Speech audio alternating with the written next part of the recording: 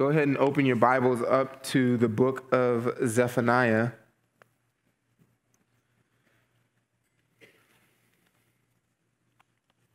For the next several weeks, we'll be in this incredible book.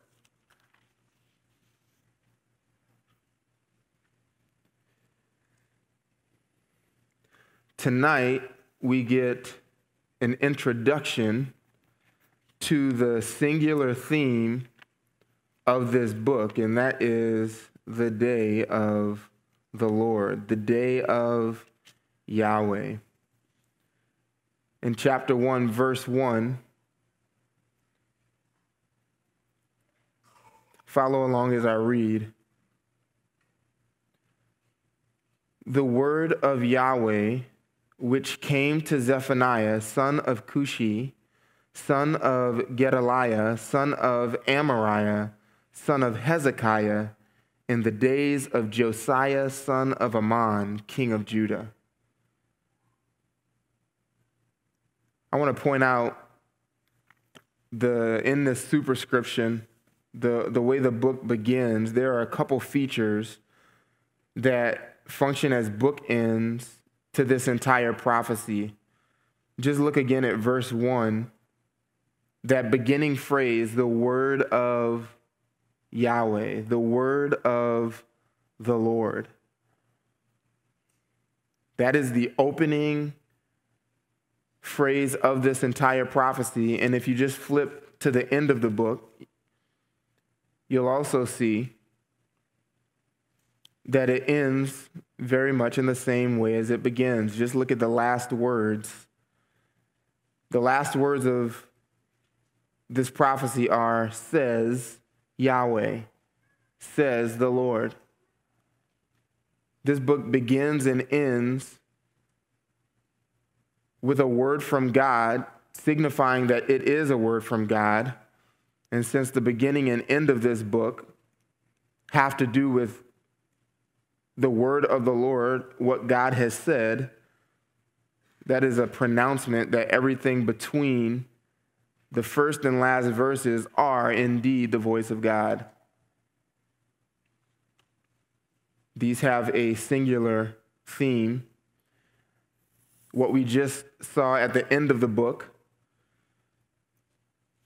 is the end of Zephaniah's articulation of the end of the world as it will be.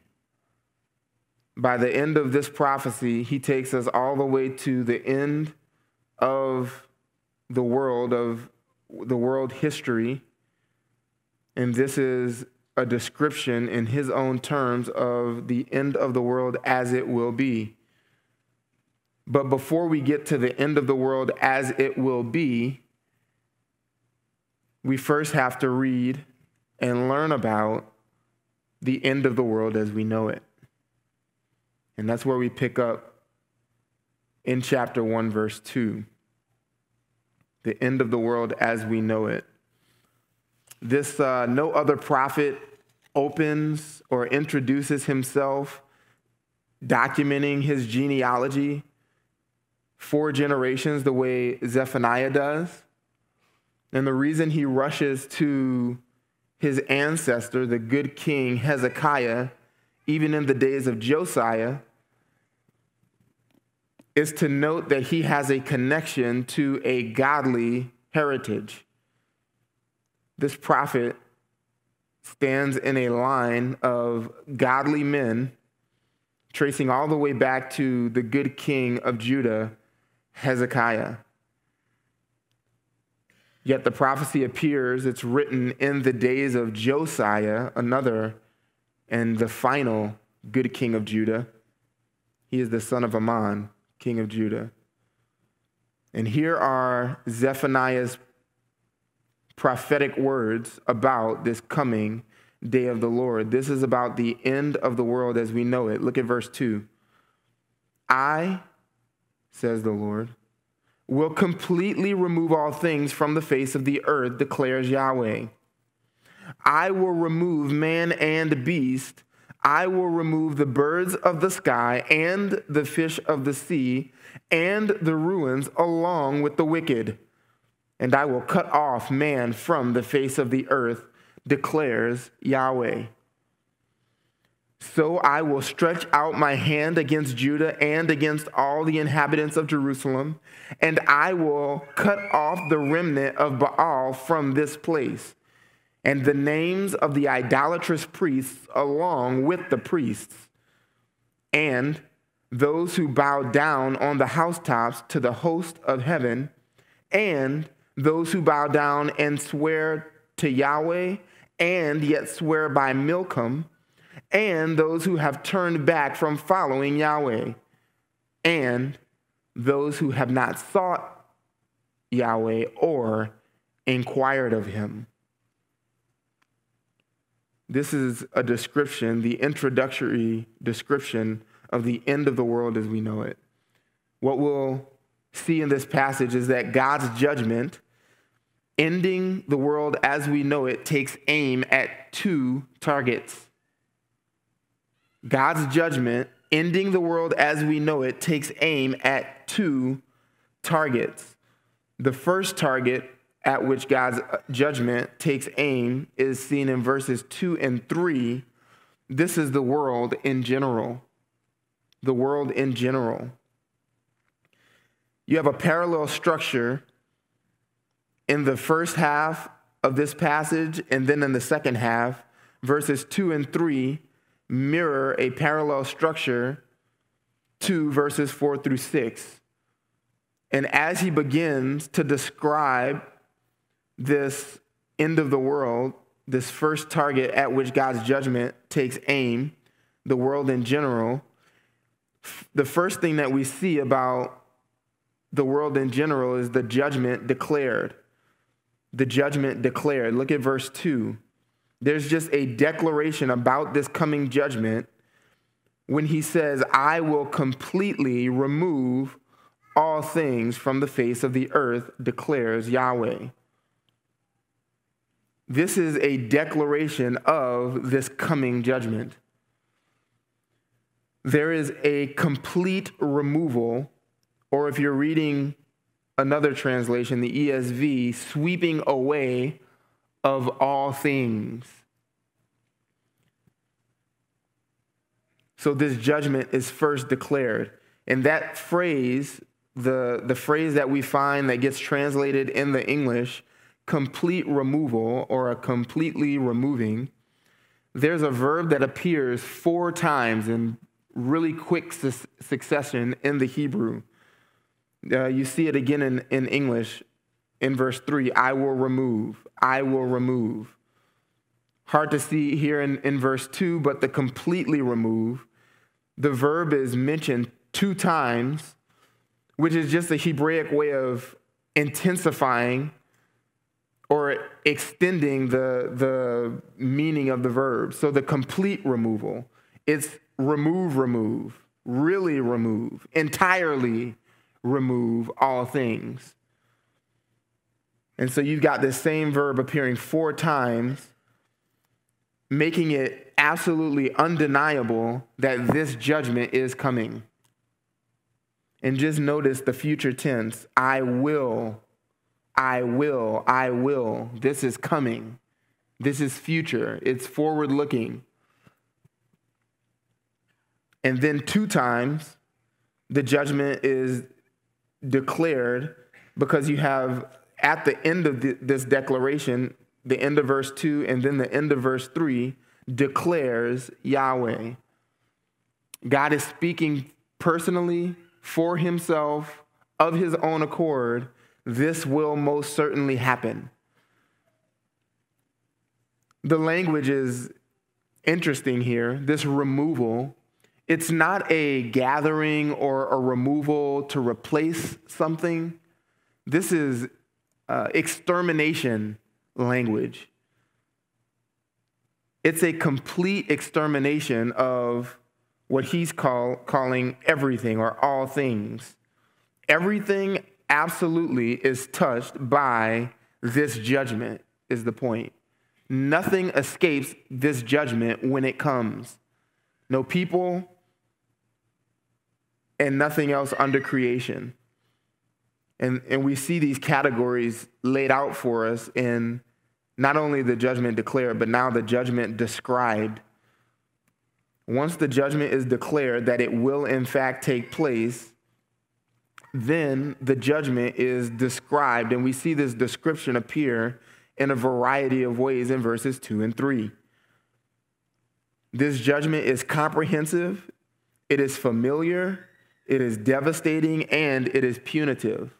All of these things appear in these couple of verses. First off, this is comprehensive. This is a comprehensive judgment.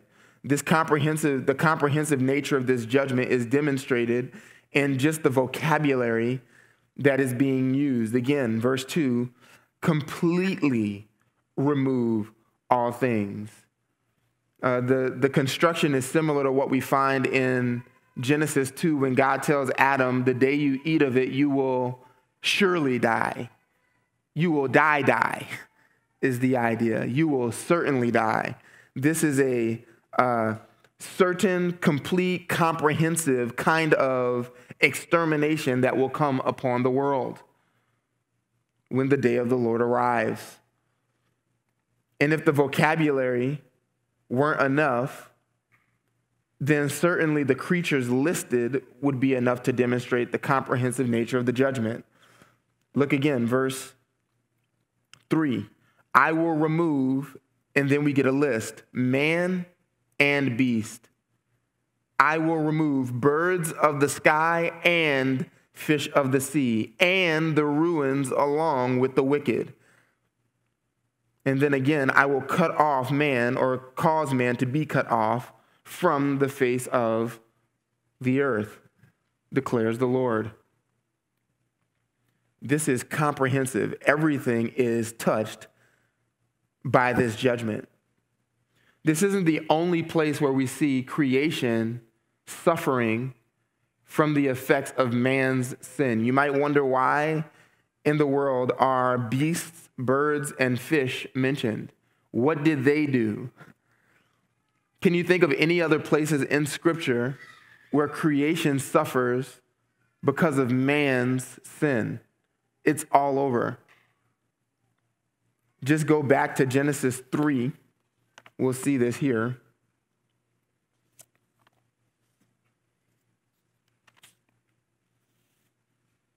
As soon as man sins, creation gets subjected to futility.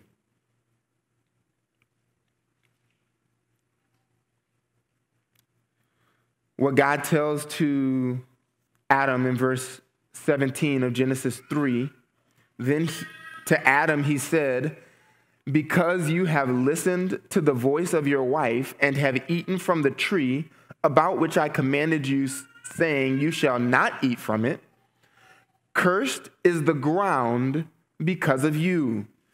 In toil you will eat of it all the days of your life, both thorns and thistles it shall grow for you, and you will eat the plants of the field. By the sweat of your face you will eat bread till you return to the ground, because from it you were taken, for you are dust, and to dust you shall return. Prior to this point in human history, which wasn't very much history, but prior, there were no thorns and thistles. When we go pick weeds in our yard, it's a good opportunity every time we do that with the kids. You know why weeds grow? Because of Adam's sin. Because of man's sin. That's why we have this job to do, to satisfy the requirements of our HOA. This is all due to Adam's sin. Prior to this time, you would have had no weeds to pick in your yard, and you probably wouldn't have had rock yards. In Genesis 4:4, this is similar. What about, well, we shouldn't miss in chapter 3, by the way. Notice in verse 21, Yahweh God made garments of skin for Adam and his wife and clothed them. What's happening there? What creation is suffering? Some poor animal who did not sin against God is now having to cover man because of his sin. The same idea is picked up in chapter 4. verse 4, when it says, Abel on his part also brought of the firstlings of his flock and of their fat portions, and Yahweh had regard for Abel and for his offering. So here you have animals of some kind being offered up from the flock as an offering for Abel's sin.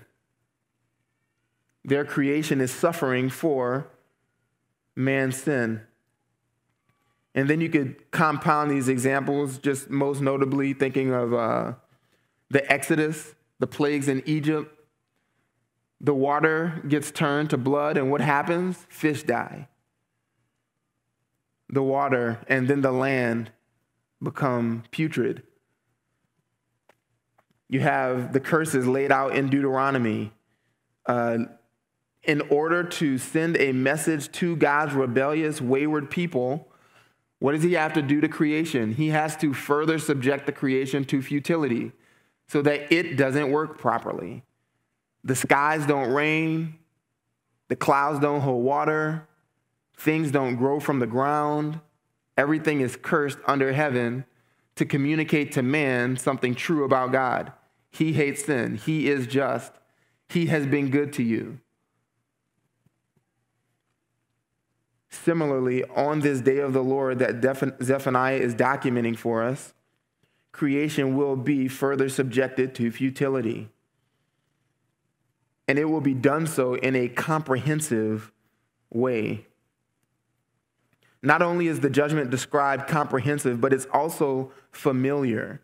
This is a familiar judgment. Just notice in verse 2 again, I will completely remove all things from the face of the earth, declares Yahweh. That word earth, if you're reading the New American Standard Bible, you should have a footnote that says literally ground. And then the same thing is mentioned in verse 3 at the end, and I will cut off man from the face of the earth, or better translated, ground. This is the same word for dust. So man was made from the dust that we just read in chapter 3, and he's going to return to the dust. That is the word Adamah. Sounds like Adam, the word for man. Adam, man, Adamah, ground or dust. That's the word that we see here. But why is this a familiar judgment being described? The reason this is familiar is because you find this same phrase way back in Genesis chapter 6. Flip back there. Genesis 6. There was another judgment that came upon man that was because of man's sin. And the entire creation experienced the detrimental effects of God's judgment against man's sin. Just look at Genesis 6, verse 5. Then Yahweh saw that the wickedness of man was great on the earth, and that every intent of the thoughts of his heart was only evil continually. Yahweh was sorry that he had made man on the earth, and he was grieved in his heart. Yahweh said, I will blot out man, whom I have created from, here's our phrase, the face of the earth, or the land, literally ground. From man to animals to creeping things and to birds of the sky, for I am sorry that I have made them. There you get such a similar phrasing, an exact phrase. The face of the ground is the same there, or the face of the Adamah. And then you get, again, specific categories of created things being affected by this judgment that's coming. Man, animals, you get creeping things, birds of the sky. So the similarities are obvious. So this familiarity of the coming day of the Lord is reminiscent of the judgment against Noah's generation. This is reminiscent of the judgment against Noah's generation, when he will remove man from the face of the ground. You'll also notice, if you just keep your hand there, from the face of the earth declares Yahweh, Zephaniah says. And then he repeats that. From the face of the earth declares Yahweh. Notice in Genesis 6:7 how the statement of this judgment that would come in Noah's day is introduced. Yahweh said. Yahweh said. So here you have Yahweh speaking about a coming judgment in Noah's day. And then in Zephaniah picks up very much the same phrasing to say that something similar. God is saying judgment is coming. And so this is reminiscent of the judgment against Noah's generation for that reason. But it's also because of what immediately follows. If you knew your Torah well, then you would have known that this would have reminded you not only of the judgment against Noah's generation, but also of the favor toward Noah. Because look what immediately follows the statement about God's judgment. Chapter 6, verse 8 in Genesis. But Noah, here's a contrast, but Noah found favor in the eyes of Yahweh. It's almost like Zephaniah is intentionally picking his words so that he would remind his audience not only of the familiarity of the judgment, this is worldwide destruction that's coming, but maybe just like in Noah's day, there's a chance for you. Maybe you too can find favor with Yahweh if you, like Noah, are blameless in your day. I believe this is why Zephaniah is picking this particular wording to describe a completely new judgment to come. Also worth noting that the book of the law was found in Zephaniah's day, or in Josiah's day. The book of the law was recovered. This prophecy is most likely preceding the recovery of the book of the law. But considering Zephaniah's lineage, it would make sense that the word was passed down. Hezekiah even recovered Proverbs written by Solomon. You have that documented for us in the book of Proverbs. And so Zephaniah, standing in this line of godly men, at least some of them, being of royal blood, it is likely that he would have been familiar with God's revelation and is reminding them of former words articulated by the first prophet to author scripture, Moses. And when that book was finally recovered, it would have illuminated all the more Zephaniah's message for his hearers. So this judgment being described as comprehensive, it's familiar. It is also devastating. It is also devastating. Notice the order in which, according to verse 3, these things are being removed. This destruction is coming. It's coming to man and beast and birds of the sky and fish of the sea. That, again, is no accident. This is a prophet very familiar with the details of the Torah. Let me show you this. Go back to Genesis 1. We're going to be doing this a lot, by the way. Flipping back to what Moses has written, because there are so many astonishing parallels that just make it so helpful to understanding the significance of what Zephaniah is saying, found all the way back at the beginning of your Bible.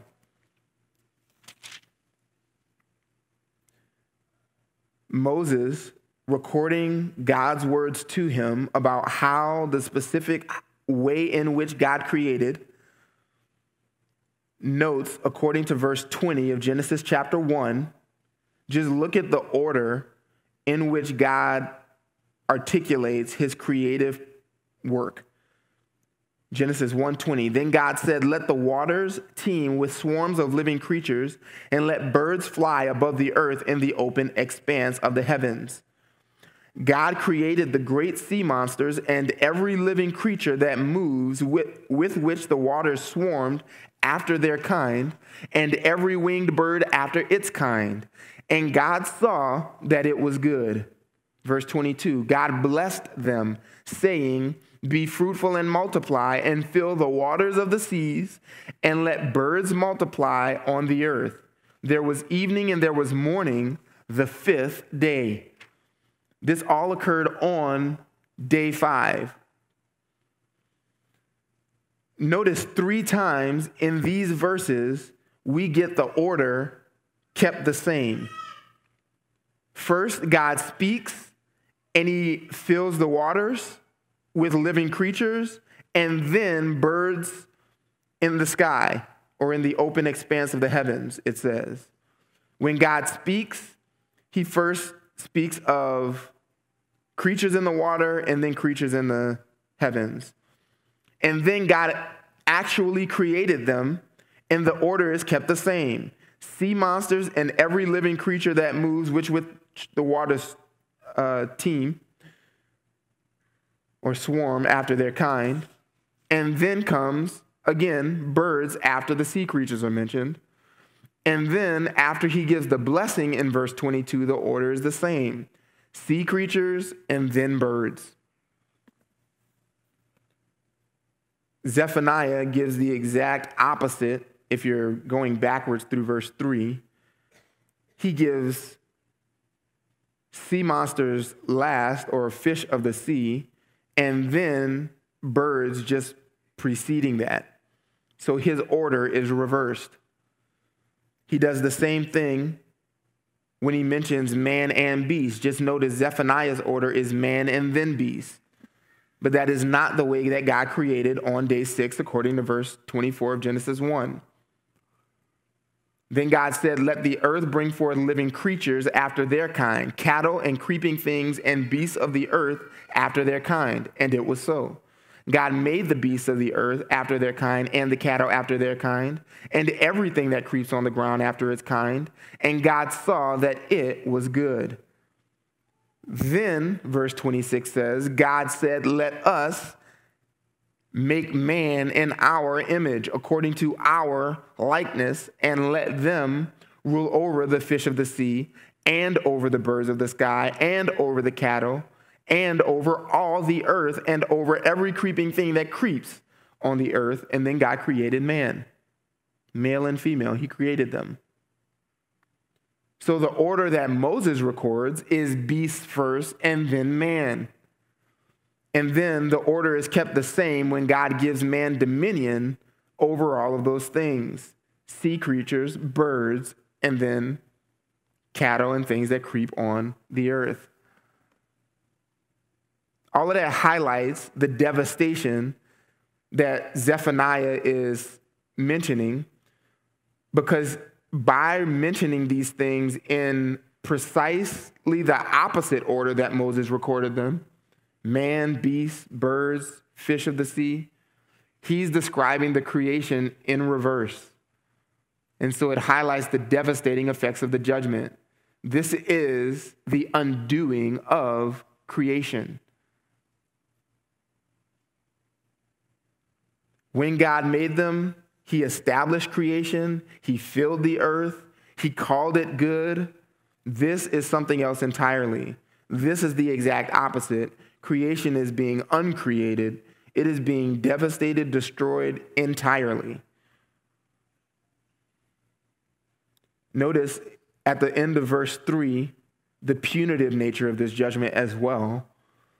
Because not only is every element of creation touched, but he also says what's going to be exterminated, removed, swept away is the ruins along with the wicked.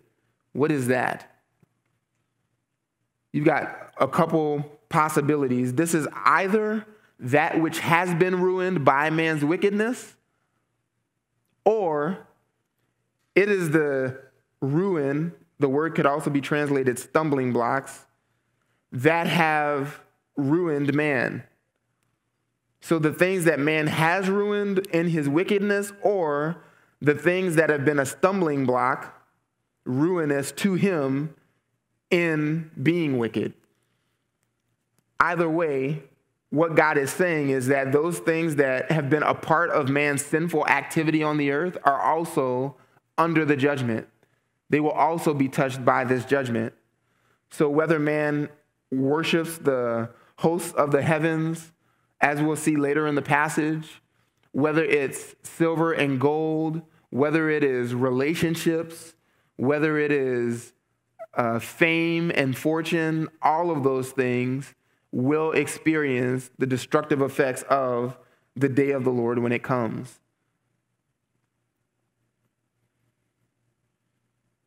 And again, he says he will cut off. It could be translated, I will cause to be cut off from the face of the ground, declares Yahweh. He will cause man to be cut off. That just, again, brings to the forefront the way this is worded, this particular Hebrew stem, that God is the one causing this. He is not detached. It is not like, as Kyle mentioned this morning, creation is just spinning on its own and God's sitting back watching creation go. We're not deists. Zephaniah was not a deist. God is intimately involved, and he is the one bringing this event about. God is the cause, ultimately, of this event. But because he's the one causing it to be, he's the one causing man to be cut off, then that also implies that there are means that God is using. God is using means to bring about this destruction, but it's him who's doing it. He's bringing this about. So yes, this is punitive. This destruction is coming for sinners, for wicked man. Do you think about this? Do you think about a time on earth when no one will be able to escape this awful judgment of God? Do you ever take time to meditate? What's that going to be like? What would it be like to be here when creation is undone? The one who holds together the word, the created universe by the word of his power, Hebrews 1 says, what would it be like to be here when that one, with a word, begins to undo creation? Where would you stand? Where would you hide? Where would you go? Where would you flee for protection? Where the birds are in the sky, they have nowhere to hide. The fish in the sea, in the depths of the sea, they have nowhere to hide. Everything else on land, it has nowhere to hide. Where would you go? What would you feel? We would do well to consider these things because this day is coming. This is what Zephaniah is causing his readers to consider this particular time.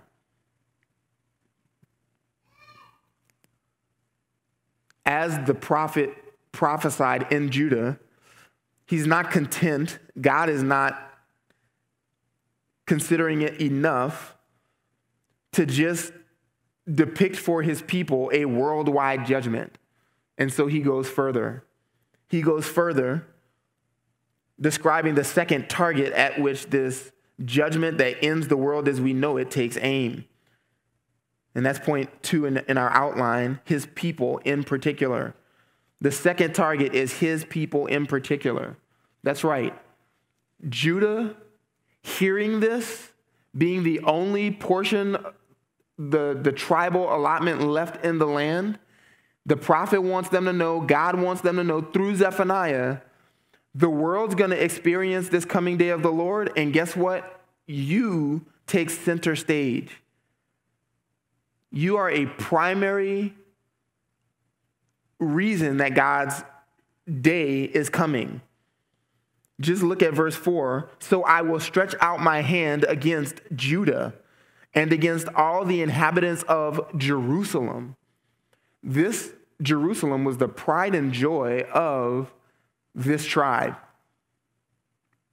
There are portions of scripture that talk about the beauty of this city. At times, this was intended to be the capital of the world one day. The Messiah would reign from the throne of David in this city. The Lion of the tribe of Judah that Israel prophesied about. And yet here, at this point in God's redemptive history, this is not that time. Something else is coming to Jerusalem. Something else is coming to Judah. And it is an outstretched hand. That's not good news. You know, sometimes you might think of an outstretched hand, just lend a hand for help of some sort. This is not that. Go back to Exodus chapter 7, and we'll see what this outstretched hand is exactly.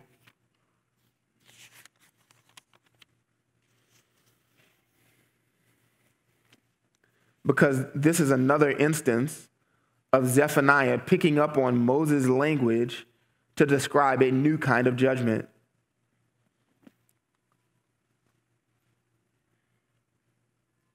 Yahweh is speaking to Moses as he sends him to Egypt. And look what he sends his prophet to tell this hard-hearted person in Pharaoh, people, the Egyptians, verse 3. But I will harden Pharaoh's heart, that I may multiply my signs and my wonders in the land of Egypt. When Pharaoh does not listen to you, then I will lay my hand on Egypt and bring out my hosts, my people, the sons of Israel, from the land of Egypt by great judgments. The Egyptians shall know that I am Yahweh when I stretch out my hand on Egypt and bring out the sons of Israel from their midst. That's the outstretched hand. The hand is outstretched for the purpose of judgment. Look at verse 20. So Moses and Aaron did even as Yahweh had commanded, and he lifted up the staff and struck the water that was in the Nile in the sight of Pharaoh and in the sight of his servants, and all the water that was in the Nile was turned to blood. This happens numerous times throughout the judgments. They come by means of an outstretched hand through the prophet Moses as he holds up his staff or holds out his hands. Just a couple more references for you. In chapter 8, verse 5, we see another outstretched hand. Then Yahweh said to Moses, say to Aaron, stretch out your hand with your staff over the rivers, over the streams, and over the pools, and make frogs come up on the land. So Aaron stretched out his hand over the waters of Egypt, and the frogs came up and covered the land of Egypt. This brought on God's judgments. And then jump down to verses 16 and 17. One more reference. Then Yahweh said to Moses, say to Aaron, stretch out your staff and strike the dust of the earth, that it may become gnats through all the land of Egypt. They did so, and Aaron stretched out his hand with his staff and struck the dust of the earth, and there were gnats on man and beast. All the dust of the earth became gnats through all the land of Egypt. So this again, just like you had the judgment declared against the world in general, you have here the judgment declared against Judah in particular by means of an outstretched hand. And then again, just like you had the judgment declared and described against the world in general, here you have the same thing, the judgment declared and then described. The hand is outstretched, that's the declaration, and then you have the judgment described. Here, against God's people in particular, the judgment is described specifically. Judah, that's a specific people. Jerusalem, that's a specific place. Just like the judgment was punitive against the world, the judgment is punitive against God's people. Just look at the categories that are given in verse 4. I will cut off the remnant of Baal from this place, and the names of the idolatrous priests along with the priests. Specific punitive judgment coming against worshipers within a God-forsaken system. That's why you get Baal mentioned. This would have been a kind of fertility god that sanctioned temple prostitution and all kinds of sexual immorality. And people would engage in these promiscuous acts as a way to appease or invoke the favor of this false god. And this says, when the day of the Lord comes, the remnant, what remains is the remnant, they will be cut off from that place, Jerusalem. And not only the remnant of Baal, but the names of the idolatrous priests. This is a reference even to the memory of these people will be removed from the land, along with the priests themselves. So their names and the priests. This has been taken to mean that the prophecy must have been fulfilled in Zephaniah's day, because it's not like they have worshipers, some religious cult well known in the world today following Baal. I don't think that's the right implication to take from this. I think that when he says they will be cut off, as well as idolatrous priests, if this cult doesn't exist currently, then it will by the time the day of the Lord comes. Or it still exists in some form and is just not well known. You have instances of this in the Bible. You remember the bronze snake that Moses made in the wilderness? And you don't hear about it for forever until later. And I believe it's 2 Kings when the serpent is identified as still around and being worshiped by some segment of the Israelite people. And so it is possible that there is still a cult following of this same God that came from biblical times. There is even today a small religious following of one of the judge's daughters, Jephthah, who he sacrificed and was in her virginity, never saw marriage. He sacrificed her in a perverted act of keeping his vow to Yahweh. And apparently there's still people who have turned her into the figurehead of some cult religion in our day. And so this is not evidence that the day of the Lord is still not future, but just that when it comes, these things will be still being practiced. So the description is specific, it's punitive. Notice it's also wise.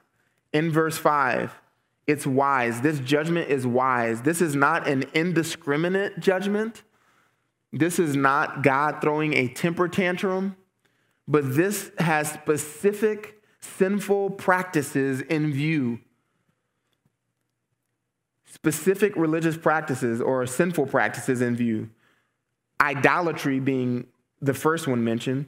Verse 5, those who bow down on the housetops to the host of heaven. This is those who worship creation. Those who exalt creation as worthy of their highest thoughts, affection, care, concern. They devote the best of their time, energy, and resources to creation. They worship them. There are people who actually did this in Zephaniah's day. Even in our day, worship the stars, the sun, the moon.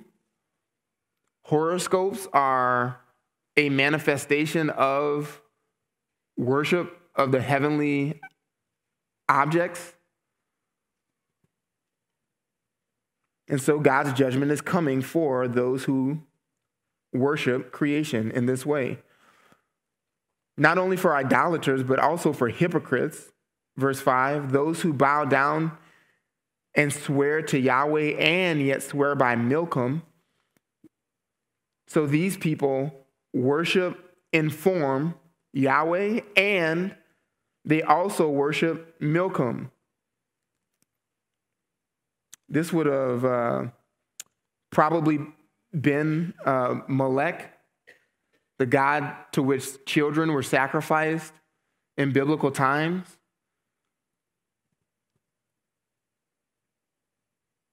And so these are syncretists, people who claim the God of the Bible and yet blend that religious worship with other forms of religious worship.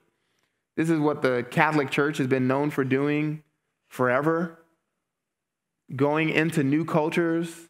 And that's one way of conquering the world, I guess. You just go and your conversion is just to put Bible names and saint names on their already sinful, idolatrous, pagan practices. That's the idea of what's being described. They swear by Yahweh and yet swear by Milcom. They claim devotion to both and find no discrepancy in that practice. Well, the day of the Lord is coming for those people, the universalists of the day. These are hypocrites, idolaters, and then the final two categories of people that we get are apostates and atheists. Look at verse 6. Those who have turned back from following Yahweh, that's apostasy, and those who have not sought Yahweh or inquired of him, that's atheism. Those who have turned back from following Yahweh, they have at some point in time been devoted, claimed to be devoted to Yahweh. In Matthew 13, Jesus talks about the 4 different types of soils. He describes one kind of person on which the word of God comes, the seed falls, and he embraces it with joy. And yet because of persecution, because of difficulty, he falls away and goes back to the world. That's the idea. That's an apostate, one who walks away from the faith. And that doesn't necessarily mean that the person doesn't claim to be a Christian anymore, but their footsteps do not walk in the way of Yahweh. They go a different way. And some of those people who go a different way leave the name behind. Some don't. Some still claim to be Christians. And yet, they deny God's power by their deeds. The atheism is seen in the way this passage ends. Those who have not sought Yahweh or inquired of him, they just treat God like he doesn't exist. Maybe they claim him, but they don't seek him. They don't inquire of him. They don't make his opinion the rule of their lives. You probably know people like this. They claim the name of Christ. Oh, I'm a Christian, and they just can't tell you what the Bible even says. They have no idea. They are not interested in reading it. That is what is meant by they don't inquire of him. They don't even want to know what he has to say. They don't even want to know what God thinks about the way they live. They're perfectly content going throughout life, not knowing or caring what God thinks about the way they're living. So they haven't sought him. They haven't inquired of him. Just notice when it says they have not sought Yahweh, they don't seek Yahweh. This is interesting because this is the same word that appears in chapter 2, verse 3, as instructions for how to be hidden from the coming judgment. Look at verse 3. Zephaniah gives these instructions. Seek Yahweh. How simple is that? Seek him. This would come to the humble of the earth. Those who respond to this command are the humble of the earth. So by contrast, those who have not sought him or inquired of him are the proud. To not seek God's opinion on a matter is pride. It is arrogant to not know what to not want to know what he thinks. The day of the Lord comes because people refuse to seek Yahweh. So seek him. And if you seek him in sincerity, seek him to know him. Seek him to, verse 3, carry out his ordinances because you are pursuing righteousness, because you are pursuing humility, then perhaps you will be hidden in the day of Yahweh's anger. That is the solution to man's dilemma, to all of the sins listed here for which the day of the Lord comes. Seek Yahweh.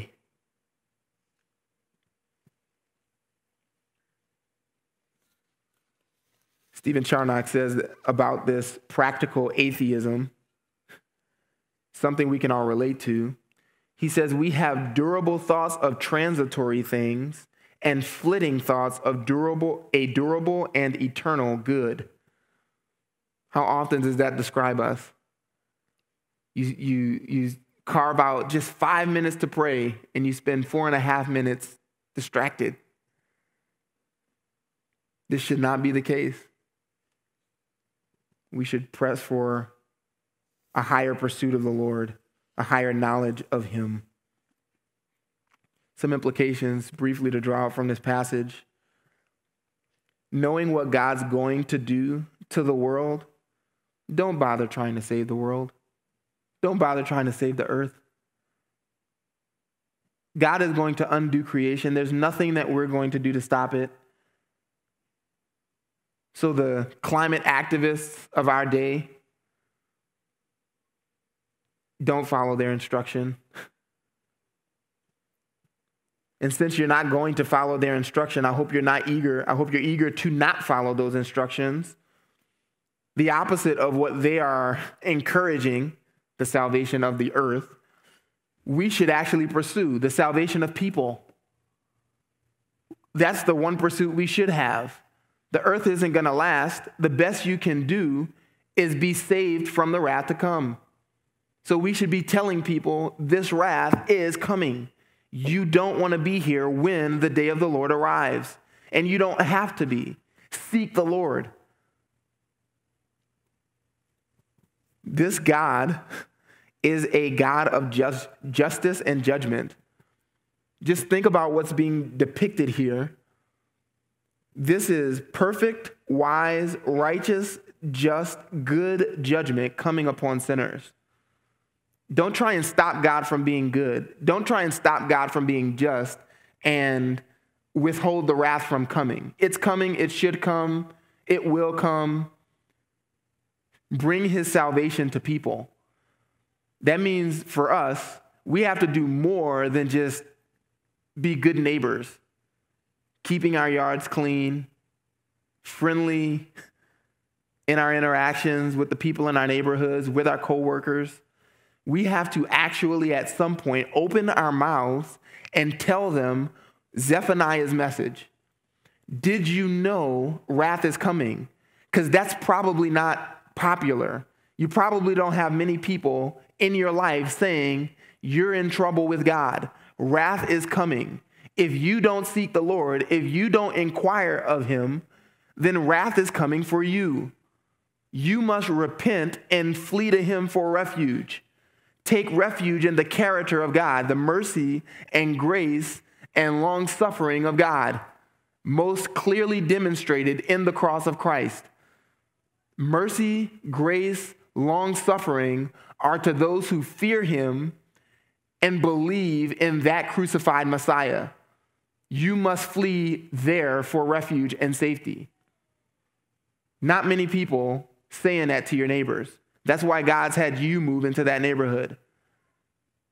we are on the hook for our neighbor's souls, in a sense. And so we must open our mouths, whether that means walking around the neighborhood and knocking on the doors of our neighbors, spending more time outside where there are passersby so we can establish communication relationships with people who need to know wrath is coming. Maybe you just go way out of your way and put a sign in your yard that says wrath is coming. Repent. Zephaniah 2:3 at the bottom. All of those will be fair game. But people must hear about this day. People must hear about this judgment that is coming. And one other implication, just notice, just like Judah and Jerusalem are most on the hook, they are because they're the most responsible. Judah, Jerusalem, received the greatest degree of revelation, the greatest quantity of revelation on earth. They had the greatest promises given to them. The Messiah is of your own tribe. He's going to reign in your own city. And all of these prophets coming to you, prophesying about the splendor that this city is destined for, you're most on the hook. Here's the parallel for us. To whom much is given, much is required. We have received a wealth of revelation, 66 books full. Do you know it? Do you search it? Do you treasure it? Do you live like you're responsible for responding to it? Much has been given to us, much is required. So all of the gravity warranted by such an implication from the text, feel the weight of that. And just like we heard from Kyle this morning, we're not left with the weight of a command without the resources to go fulfill it, but we have the power of God himself working in us, working for us, working on our behalf and through us to accomplish what he's commanded. As you think about bringing the gospel, know that you have divine power backing you. The very message that you proclaim is divinely powerful to save sinners. And so go forth in hope and confidence as you feel the weight of this command, feel the weight of the hope and resources that you have at your disposal to then go obey God. Let's pray. God, thank you for such hope, such revelation, to be warned of coming wrath, to be saved from coming wrath, all by your grace, to impart the gift of faith in us, even as we hear these ancient words, to actually believe them. That as we read these words and look all across Revelation, those who know Christ believe these things. That is a miracle, because these words are not commensurate with our own wisdom. They don't align with our understanding. We, at one point prior to salvation, thought they were absurd. We thought they were foolish. And yet now we view them as your very power. Power to save, power to subdue man, power to judge the world. God, equip us with a heart of compassion, that we would put off a fear of man in exchange for the fear of you, to take up these words and communicate them to others. I pray that these would have their proper effect in our lives, in our churches, in our church, in our neighborhoods, and wherever we find ourselves, that we would be faithful ambassadors, proclaiming a message of salvation from coming wrath. And we know that you are eager to make your name famous through this very message. And so we pray you would make us useful to that end. It's in Christ's name we pray. Amen.